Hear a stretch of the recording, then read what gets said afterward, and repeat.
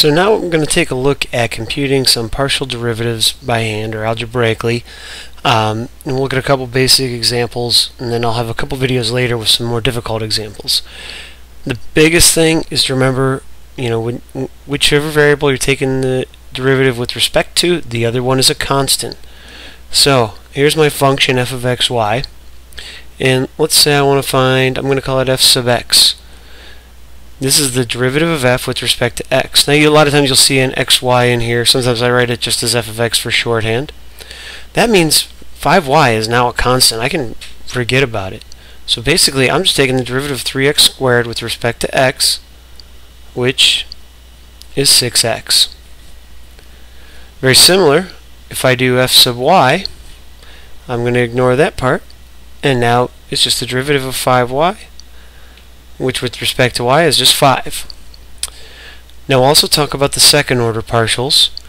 We have an f sub x, which is the derivative of f sub x with respect to x. So I'm going to take the derivative of this guy again, once again with respect to x. So the derivative of 6x with respect to x is just 6. F sub y, I'm going to do f sub y. Well, f sub y is 5, it's just a constant. The derivative of that with respect to y is 0. Finally, we have something we call the mixed partials. We have f sub xy, which is going to be f sub x now with respect to y. So we're taking the derivative of 6x, but with respect to y. So x is now a constant as far as this next derivative is concerned. So f sub xy is actually just 0 because we're taking the derivative of a constant with respect to y. Lastly, we got f sub yx. Derivative of a constant is just 0 even though it's with respect to x. And remember, our mixed partials should be equal to each other if we have a continuous function. I'm going to pull out another example here while we got the video running. So we have the function z equals the quantity x plus 3y times the quantity 2x minus y.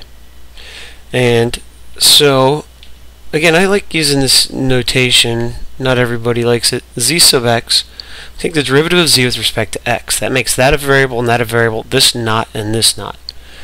One way I can do this one, I could multiply it together beforehand, or I can use product rule. All our old rules still apply. So I'm going to hold this one constant, so x plus 3y times the derivative of this second part with respect to x, which is just 2. Plus, now I'm going to hold this part constant, 2x minus y, times the derivative of this part with respect to x. This is a constant, so the derivative of that is just 1. We can do a little bit of simplifying here. We have 2x plus another 2x, so we'll have 4x, because we're just going to be distributing a 1 through there. We have a 6y minus y, so plus 5y. That'll be useful when we do our second order partials. Z sub y. Now I'm going to do the exact same thing, except I'm holding x constant. Y is now my variable. So I'm still going to hold this first part, leave it alone, so x plus 3y. But now when I take the derivative of this part here, I'm taking with respect to y. So it's a negative 1. Plus, now I'm going to leave this part alone, 2x minus y, times the derivative of the first part with respect to y now. So this is a constant. Derivative of 3y with respect to y is 3. So z sub y we're calling it.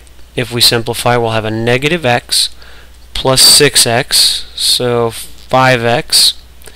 A negative 3y minus another 3y is minus 6y. You can already see our second order partials are not going to be too bad. Let's start with z sub xx. So I go to z sub x, which is this one here, first one, and taking the derivative with respect to x, which makes that a constant, it's just 4.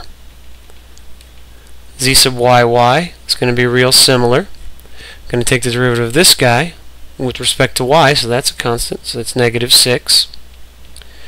Now we always should do our mixed partials and make sure they come out to be the same. We'll start with z sub x with respect to y. The derivative of that is 5. Because this is a constant, so it's derivative of 0. Derivative of 5y with respect to y is 5. Z sub yx. Derivative of z sub y with respect to x is 5. Once again, they're the same. Pretty cool. And so that's how we can calculate partial derivatives. Oops, sorry about that.